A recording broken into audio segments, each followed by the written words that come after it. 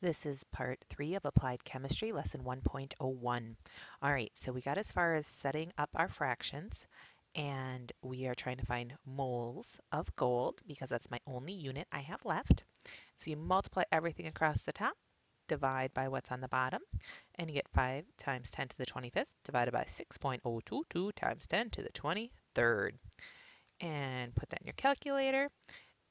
And we want to write our answer to hundredths, so 83.028. Now this is my hundredths place, so does the 8 make the 2 round up or stay the same? It rounds up, so my answer is 83.03. So 83.03, and what would my units be? In other words, what were we trying to find? We are trying to find moles of AU. I cannot stress units enough because we're going to start doing these where we have like 5 fractions in a row, and the only way to do them is to have your units. All right, one more to do together. How many moles are made up by 2.1 times 10 to the 26 atoms of gold? Again, hit pause, see if you can do this one on your own, and then check your answer with me. All right, so the first step is write down what you are given. So we're going to start with 2.1 times 10 to the 26 over, oh, my mouse is not wanting to write for me.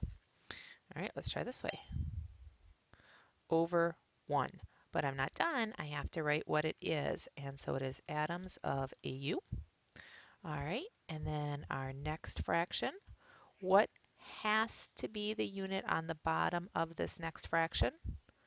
It has to be atoms of AU because, again, we need to have our units cancel. All right, and what are we converting to? We're converting to a mole. And so how many atoms are in 1 mole? Well, it is always 6.022 times 10 to the 23rd. And so we're going to put that in our calculator. All right, so now we're going to go ahead and put it into our calculator. So again, I'm just going to click down here to bring my previous equation up so I don't have to retype everything. And this time we wanted 2.1 and 10 to the 26 divided by 6.022 times 10 to the 23rd. And we want our answer to hundredths. So our final answer is 348.72. And what's my units? Moles. Uh-oh, but I forgot to write up AU here, so I got to double check my problem now. See, if you don't write down your units every time, you have to double check. Yep, we just wanted AU because sometimes we convert to different chemicals. We'll get to that. All right, that should be all. Now, you do need to do the worksheet. You need to check the answers on your own.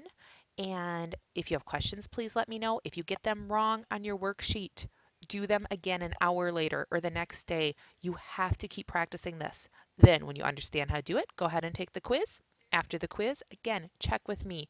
If you get any wrong, you need to understand how to do this because we're going to spend 2 weeks doing nothing but problems like this.